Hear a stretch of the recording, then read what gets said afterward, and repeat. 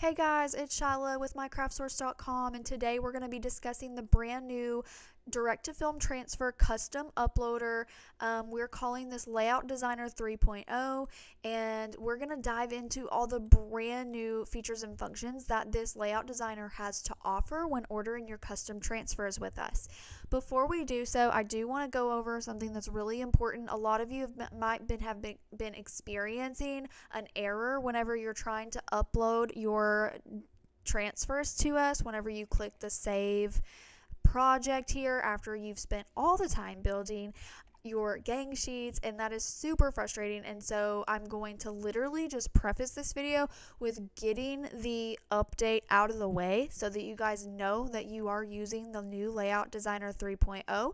And to ensure that you are using the Layout Designer 3.0 version, it's going to literally say that right here. So if you don't see that whenever you're using the Layout Designer, you are on the old version and you're going to receive that error. So it's super important to just take these quick 3 little steps that I'm about to show you to make sure that you update this. And then I'm going to really dive in and show you guys what all the new features and functions that the Layout Designer 3.0 has to offer.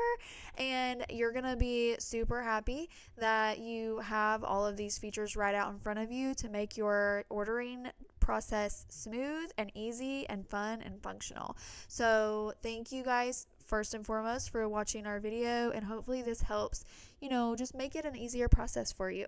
And obviously if you're receiving those error messages, we want to eliminate that completely and make sure that your orders are being submitted. So really quick, we're going to go ahead and force update our browser into the new Layout Designer. How you do that is you're going to right click on your screen, and I know you guys cannot see this box that pops up when you right click on the screen on this recording, so I apologize for that, but just bear with me. I'm going to go through the steps as thorough as possible so that you guys know and understand what I'm talking about whenever you do it on your screen. So again, we're on the Layout Designer.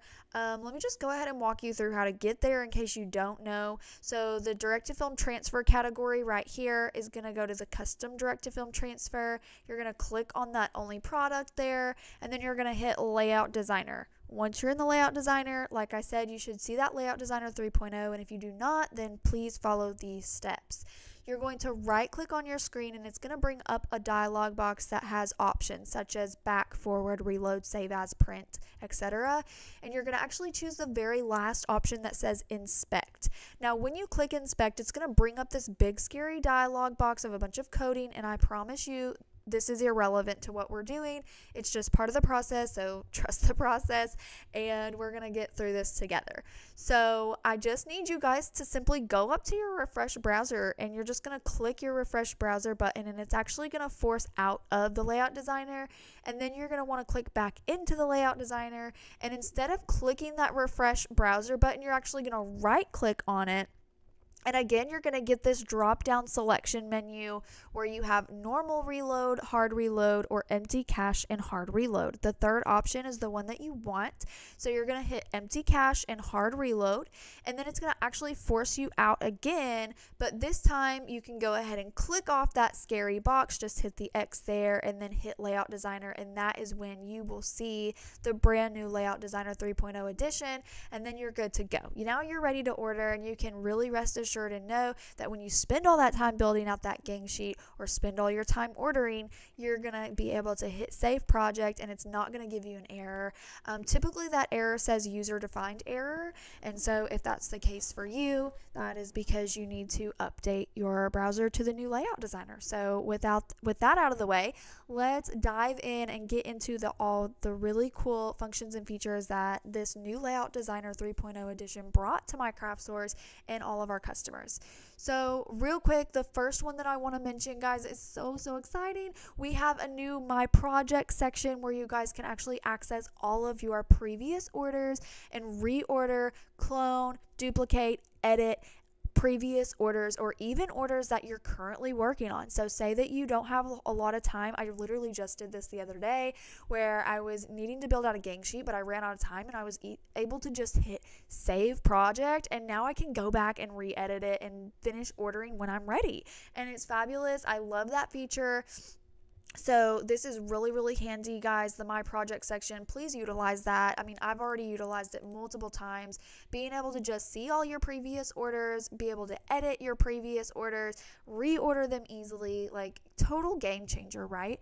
So real quick, as you can see, we're on a desktop right now, and if you click My Account, it's gonna be under there, and you're gonna just click My Projects. But it's totally different if you're on mobile. So real quick, I'm gonna pop up an image on your screen, and you're gonna be able to see this mobile screenshot of what maybe your mobile device looks like, and you're actually going to see those three lines, and then that magnifying glass, which is the search function, that person icon, and directly to the right of that person icon is a square box that has just some indicators on it. That's actually the My Projects icon, and so you're going to actually click that to access your My Projects section on mobile device. So just wanted to let you guys know that, and it looks much different, so of course that was important to note.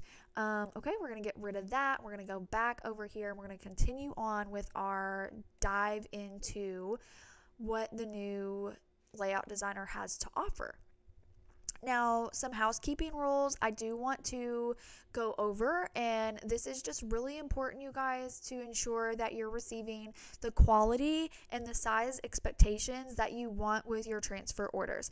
Now, we do get a lot of customers who reach out to us, and they might have received their transfer smaller than what they intended them to be. And I'm going to go over some quick housekeeping rules on, how to ensure that your files are going to come out the exact way that you intended. And it's really simple and easy to grasp and follow, but a lot of you, just don't quite really understand. And I'm hoping that this visual will help you understand what we mean by explaining this thoroughly. So buckle up, guys. This is going to be an in-detail video. I want to make sure that I explain everything to the best that I can and ensure that you guys, are being set up for success when ordering custom transfers, especially if it is your first time. So as you guys can see, we have two options here. You can click into the Layout Designer, and it's going to bring up this blank canvas where you're actually able to just build out your own order. But we also have this image uploader option. And if you choose this, guys, it is so important that you know that your file is correct. What do I mean by that? Well, let's scroll down and look at this important infographic, and it's going to actually show us what a good file is versus a bad file. And so that brings me to my next really important topic. It is like, what kind of file types can I actually submit, right? Because there's PNGs, there's JPEGs, there's SVGs, there's all different types of files. And it is so important that you guys send us a PNG. Not only are you sending us a PNG, but as you can see right here, it is a transparent background PNG. As you can see in this example, the background behind this file is the same color that the image is sitting on, and that's because this is a transparent file, whereas this one over here on the right, you can see it has a big white box around it and behind that actual file. This is definitely not a transparent PNG. This is something that you would see if you are submitting a JPEG or even technically an SVG. So just please be aware of that. This is so important. Not only do you want a transparent PNG background, but there is no gaps around the design edges. And what do I mean by that? That means that you have edge to edge parameters. That means that there is no space. So as you guys can see on the bad example, there's a lot of extra white space hovering around that design.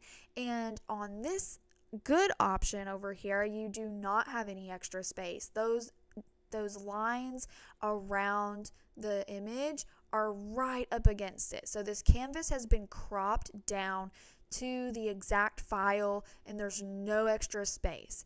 Why is this important? This is important because you want your files to come to you the size that you want them. And if you submit this to us and you put in a 10 by 10, it is measuring the entire parameter as 10 by 10. It is not measuring the design itself. So your design itself is going to come to you 2 inches, 3 inches smaller than what you had actually expected it to be. And we don't want you to receive transfers smaller than what you intended to use. So please make sure and ensure that you are cropping your images down to the design itself. Now, our functions on our layout designer do not allow you to do that. So there are two really great programs that I'm going to go ahead and mention, like canva.com and or Photoshop. They're great programs that allow you to actually crop your images down to the design itself with no extra space, and then you're able to export as a high quality transparent PNG. So again, canva.com and Photoshop are going to be your best friends if you are working with, designs and files that are not cropped down to those files' exact dimensions. So those are the quick housekeeping rules. I do want to go ahead and give you an example of what that looks like whenever you do use the image upload option. We have literally set this thing up for sheer success for you guys, and if you just slow down and kind of pay attention to all the details and really read and go through the process, it really just walks you through what a good file is, and making sure that you're submitting something that's going to work. Now, I want to just give you a good example and a bad example here, okay? So I have pre-designed a gang sheet in Photoshop. This is a transparent PNG file that is literally 22 inches by 60 inches. I set my Photoshop canvas up to that. I export it as a transparent PNG, and so I know that these dimensions and these files are in great quality, and they're actually the size that the server needs to send it over to ensure that I'm going to receive a great roll of transfers. So as you guys can see, this is uploading depending on the file size. This could take a while. As you can see, it says please be patient. This process can take up to 15 minutes. And so this also is dependent upon your internet connection. Could be faster, could be slower. It's all just based on, your conditions at the time. And so I'm simply just clicking that image upload. I clicked my file, and we're going to wait for this to upload.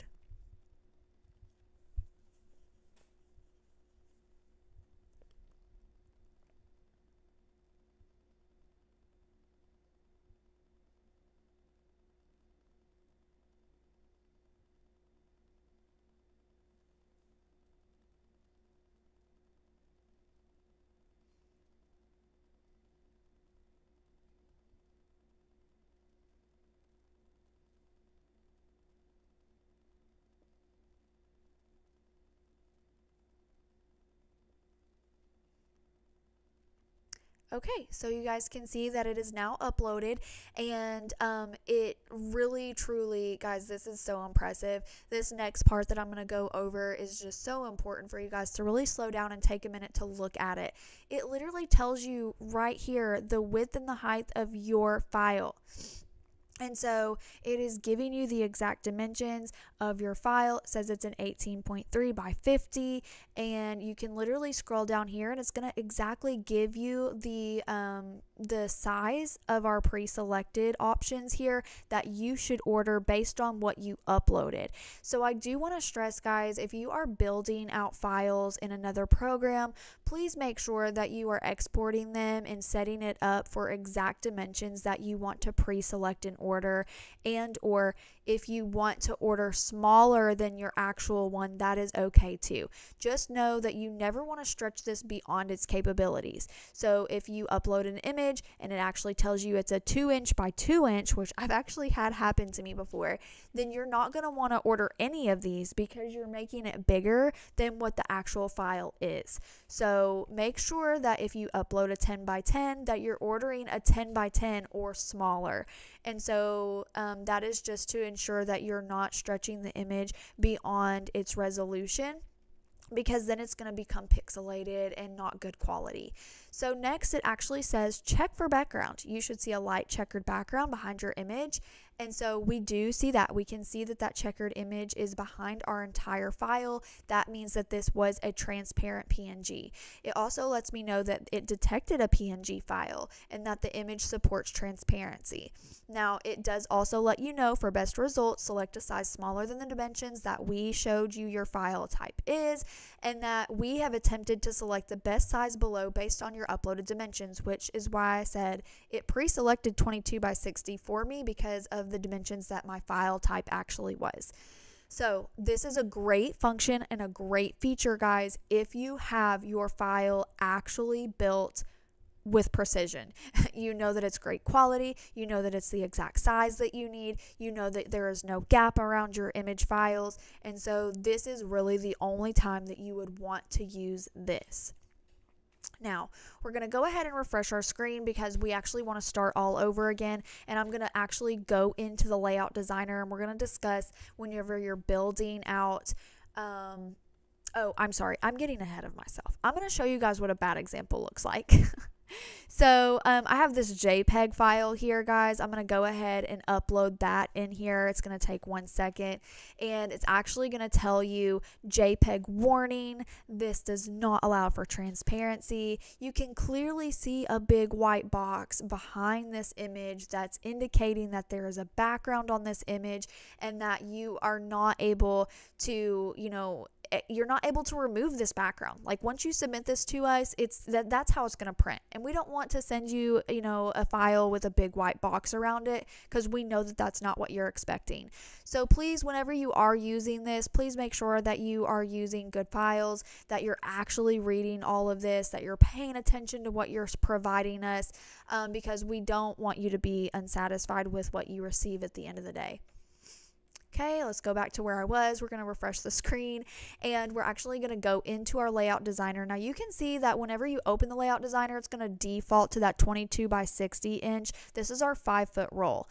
I do want to go over some of these presets with you, just to help you kind of understand what all of the abbreviations mean and where you can see that in detail. But first, we have a really cool function called the Quick Tour. And the Quick Tour actually allows you to kind of get a literal quick tour of the layout designer and what everything means and does. So it says select the size of your design here, and this is going to literally toggle. So as you can see, as I'm clicking on these, it's changing my canvas size. So now this is a 4x4. Something that I want you guys to pay attention to is these ruler guides. As you guys can see, every time I'm changing it, the ruler guides are also changing, and I'm going to show you later on why these ruler guides are so important. So we are going to continue the quick tour. It says select the size of your design here. When you hit next, it's going to say that over here on the right is your layers panel. This is where all of your individual files are going to end up, depending on how many you're importing to order. And so right here you would click to add those files, and so when you click this, it's going to ask you what you want to do there for your layer.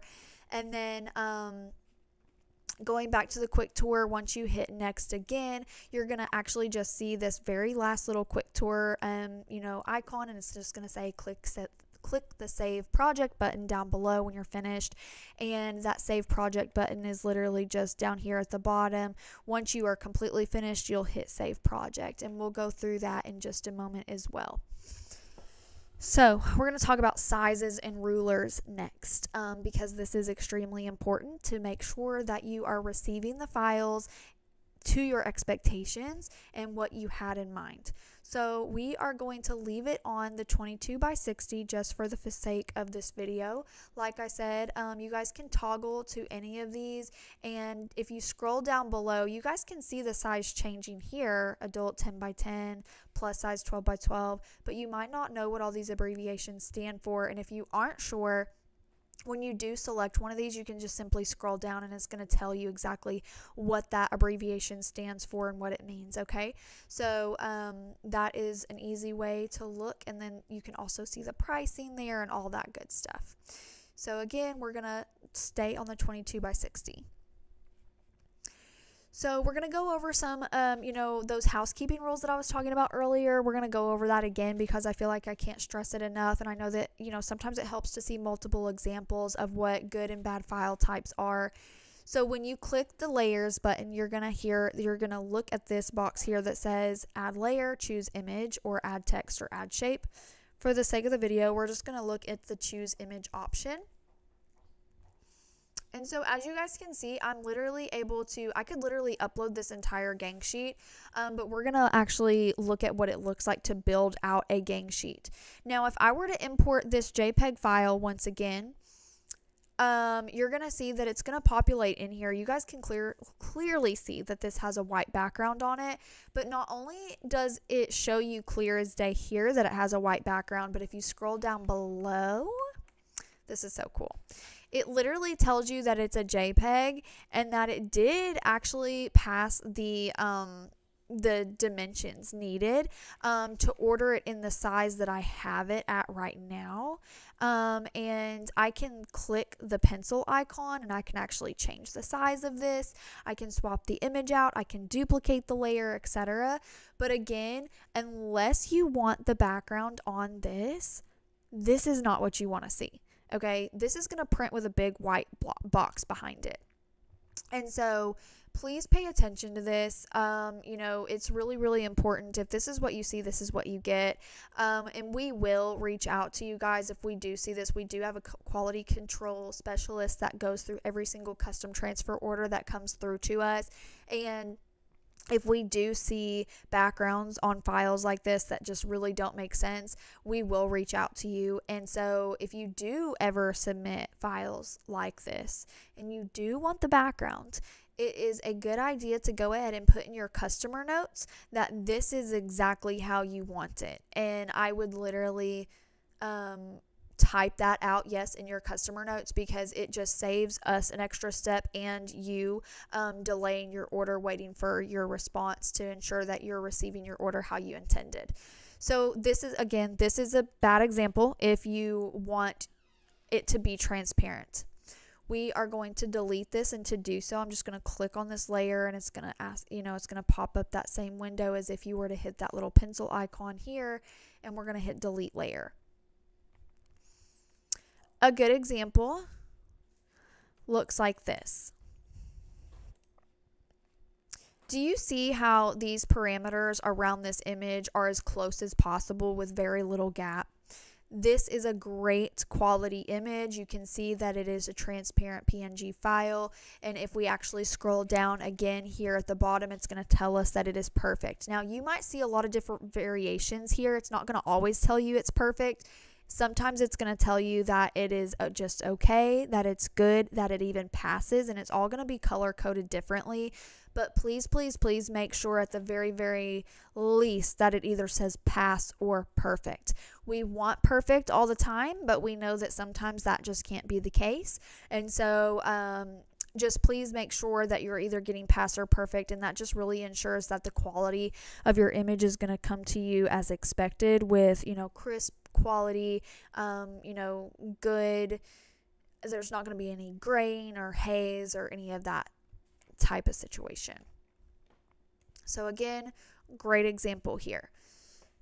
As you can see here, as I butt this image up to the edge, if I wanted this image in a 10 by 10, I would simply just click this pencil icon, and I could actually change the dimensions of this in multiple different ways. I could use this slider arrow here until I reach 10 inches, okay? Or I could actually use these down arrow and up arrow keys until I reach 10. Or I could simply just select it, delete, hit 10, and then it's actually going to, you know, apply that as well. There's actually another way. So if you wanted to just, as you can see, I'm able to click and drag this wherever I want. You can also use these transform controls here, and you can stretch it by the corners. And if you stretch it by the corners, it's actually going to hold its shape, right? It's going to constrain your dimensions to where it does not warp your image in any way. If you grab it from the sides, now you guys can see that I'm warping this image to be not proportionally correct. And same thing with the top and the bottom. So I can stretch it up and down, and I can stretch it wide and thin. So please keep that in mind. If you do accidentally grab it by these and you're messing it up you're not grabbing it here to keep the constraints. There's no way to easily undo that. You would simply have to delete that layer and add it back again. Okay, so once we have it to size, my favorite way is to just click the pencil and I highlight the size and I just tell it the size that I want and then just exit off. And so now that I have a 12-inch by 12-inch, you guys can see when I put this up against the ruler guides, I'm actually receiving a 12-inch image. You guys can see that my design goes down to the 12 inches. That's because there's minimal gap around this file type. Now, we are actually going to delete this and I'm going to actually show you a bad example of maybe you do have a transparent PNG, but it has a lot of gap. You guys can see that this could easily come in much more. This edge could easily come in much more, and same with the top and the bottom. So now that I have this big block of extra space around my actual file, the system is measuring this big block. And so real quick, we're going to tell it that I want this image to be, let's just go with, we're going to go with 9 inches. Okay. So I've told it that I want it 9 inches, but as you guys can see, when I put this up against the ruler guides, this outline here is what is bumped up against 9. My image is actually 7.5. And so with this, guys, you are going to receive a file much smaller than what you intended it to be. And so this is why our customers, actually receive files smaller than what they intended, is because their files have a ton of gap around them, and this is causing their files to be much smaller than what they wanted them to be. Now again, I'm going to go ahead and repeat myself. Our system is not capable of removing all of this extra space. You would have to then go into Canva or Photoshop or another program of your choice that allows you to actually crop those edges edge to edge of your design. So again, I just wanted you guys to see that these ruler guides are very important, because if you want them to be precisely sized, please pay attention to that whenever you're importing your files. Okay, we are going to delete this because that's a bad example. Again, we don't want to work with that. We would want to go crop that image edge to edge. So here we are. We're going to go back in with our good example, little Arkansas Razorback file here, and I'm going to show you guys some other really cool functions and features that the Layout Designer 3.0 offers, and that is when you hit the pencil icon, you can actually duplicate this multiple times. I can tell it I want 5 of them and hit duplicate, and it's actually going to duplicate it that many times. Now, it's not going to actually nest them, exactly where you want them or put them exactly where you want them. So you're going to have to do some organizing on your gang sheet. But, it doesn't take long, especially when you're able to just click and drag. It doesn't take long at all. And so you're able to really fit those in, as close as possible to each other, with making it simple enough when you receive it, you're able to, trim them apart. And so this is a really easy way to just duplicate your image as many times as you want. Now, some other really cool features is that maybe you're really trying to squeeze something in and you want to make sure that you have enough space. You're able to actually rotate really easily by clicking those rotate icons. You can actually do that 360 degrees all the way around, and that actually lets you, actually put stuff in a little bit tighter and closer together to save room on your gang sheet. So you're also able to mirror, so you can mirror designs. When you send us your files, we don't want them mirrored or backwards. So if this would be handy if you had a previous image for a sublimation design that was pre-mirrored and now you need to order it not mirrored. And so this would be easy to just import that file and then mirror it back correctly. You can actually flip them vertically as well, so you can flip them up and down. And then if you want to swap this image, say you don't want it anymore, instead of actually deleting the layer, adding a new layer, you can quickly hit swap image, it allows you to select a new file, and it's literally just going to populate that in right there as you had it. It literally saves all of your presets as well. So as you guys can see, that was mirrored, and now you just edit it and size it how you want. So very cool features there. We love all of these improvements that we have made happen for you guys. Building out a gang sheet is so easy now at right here on our website. So you're able to just build these and submit them. It's so nice. So we've talked about sizing. We've talked about gap. We've talked about all of the good options to rotate, duplicate. Real quick on the duplicate option, this does have a maximum amount. So if you were to tell this you wanted 100 and it simply didn't know where to fit it because there wasn't enough blank space to fit them, it's going to stack them on top of each other, and that can kind of be messy sometimes. So I do want to say that this duplicate image option is not invincible, and you want to really make sure that you're paying attention to you know, what it's capable of and not stretching it beyond its means or capabilities. So another really cool feature that I want to talk about is this background color. Say you wanted to see what this file was going to look like on a black shirt, and you can actually change this entire background canvas to black. You can change it to any color that you want. You can change it to purple, blue, green, pink, you know, all the colors, which is really cool. And just really see what your file is going to look like on that garment or that item that you're putting it on. I do want to stress that this background color is for viewing purposes only. So when you do save your project, you're going to see that this blue background goes away and it's actually going to print transparent. So don't worry there. It is actually for just a really handy tool, you know, to just make sure that your files are going to look exactly how you expect them whenever you receive them and put them on your item. So once you've reached your destination, if you will, you've reached the end of your project. Say that you have this entire thing filled up and you are ready to check out. As you guys can see here, for every single layer that I added, it is telling me that every single layer is perfect, and that's what we want to see. Again, we want to see perfect or pass. And I just want to stress that you guys need to name your projects before you hit save project. Now that we have that really cool My Projects feature where you guys can reorder and edit previous projects, clone, duplicate, all that good stuff, you want to make sure that you name your projects so that you can easily go find them in your library of projects. So just give it a quick name and hit save project. Depending on how many files you uploaded, this could take a long time.